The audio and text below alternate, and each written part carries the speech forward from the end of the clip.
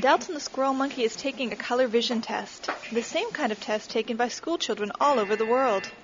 Whenever Dalton identifies the colored portion of an otherwise colorless image, he is rewarded with a sip of grape juice.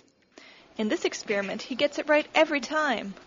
It's remarkable because Dalton used to be colorblind. Like millions of people, he couldn't discern specific colors, especially red and green.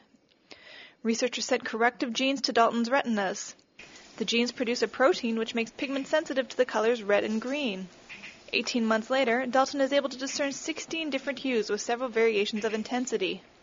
The technique could one day be adapted for gene therapy in people. Julie Gordon, Reuters.